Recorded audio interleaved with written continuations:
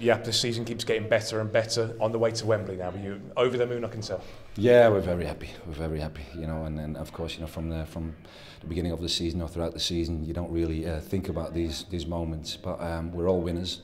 We all want to achieve something within the club, and I told them in the dressing room as well. It's not only the players or the technical staff; it's everybody around the club, you guys as well, who are willing to work for each other to get results. And by doing that, and of course with the qualities that you have or that everybody's got together, you know, you're getting results. And then you know, they've done very well. They've worked very hard. I think for 60 minutes.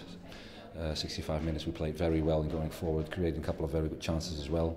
After that, you know, after the 1-0 that we scored, you know, we defended more. They were controlling the game, made it difficult for us at times, you know, but we gave it everything, and you know, we were really fighting to hang on, and it paid off.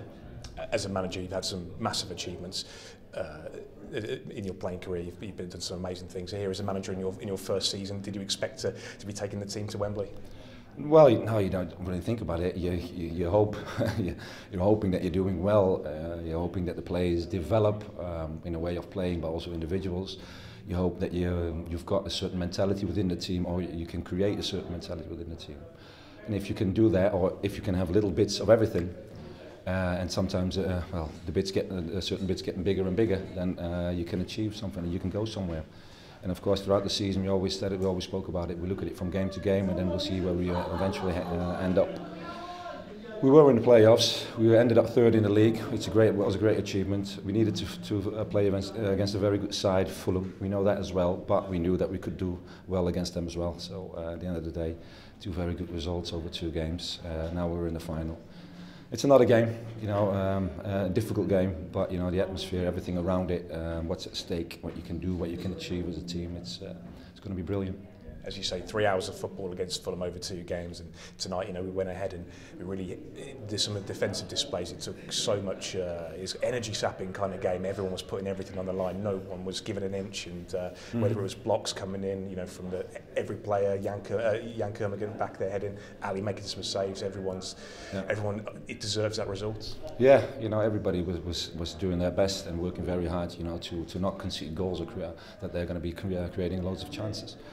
And then against a team like that, sometimes, you know, they're going to create chances, and then you need to have a goalie who's there as well to help you out. And Ali's been terrific as well today again, you know, in making a couple of crucial saves as well. You know, but to be fair, we in this game we created a couple of very good chances ourselves as well to make the second goal. So don't forget that.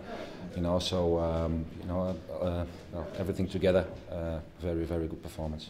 And Jan Kermigan keeps delivering. I mean, the pressure's on, you know, to score that penalty, and he tucks it away like the calmest man in the stadium. Yeah, you know, he's a player with experience who can take and score a penalty. He's done that in training sessions. You know, he's done that throughout the season as well. You know, if you are a striker, if you are a top scorer, then you need to take your responsibility, and he's done that. You know, and we knew if he's going to take it, if he's going to get one, he's going to score.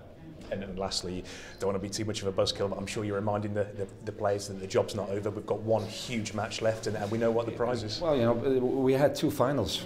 You know, today was a final because, you know, you just need to win this game, and they needed to win this game as well. Of course, you play at home. That was like the advantage that we had. You know, the fans were terrific, by the way, today. You know, they were great, they were excellent. So, you know, but we had 2 finals now, and we've done one. We've won that. We've survived this one.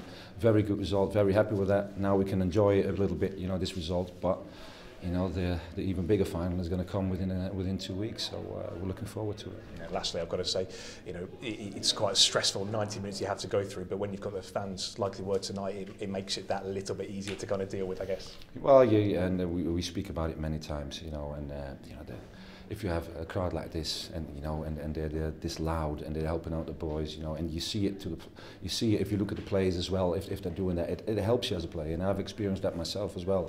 It helps you if it's going difficult. If the opposition is maybe a bit better at certain times during the game, it helps you to get over that threshold. Well, many congratulations. Thank you so much for your time. Thank you.